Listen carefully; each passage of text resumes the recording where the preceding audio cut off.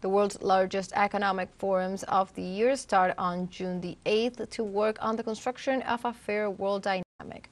From St. Petersburg, our correspondent Oleg Jakinsky with the details. Greetings from the 27th St. Petersburg International Economic Forum. This important international event started today and ends on June 8th. The main program is divided into four thematic blocks. They are as follows: the transition to a multipolar world in the world economy, the Russian economy, objectives and tasks of the new cycle, technologies in the service of leadership, and healthy society, traditional values and social development as priorities of the state. The event will be attended by the President of Bolivia, Luis Arce, the Foreign Ministry of Hungary, Peter Szijjártó, the Prime Minister of the Central African Republic, Felix Molua.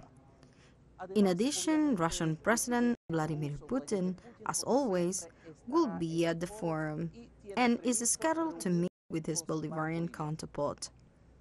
In addition, there will be other international contacts of the Russian president.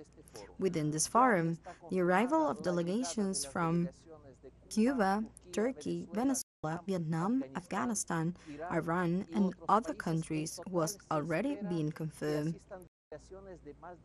In total, delegations from more than 130 countries are expected to attend.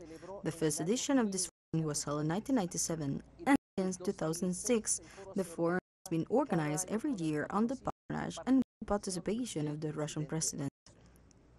Last year's forum was attended by more than 17,000 participants from 130 countries in person or virtually, and more than 900 trade agreements were signed for a total amount of 3.860 billion rubles, which is equivalent to about 43 million.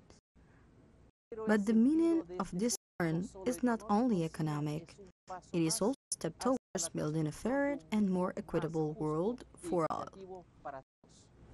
Desde San Petersburgo para teleSUR, Oleg Jakinsky.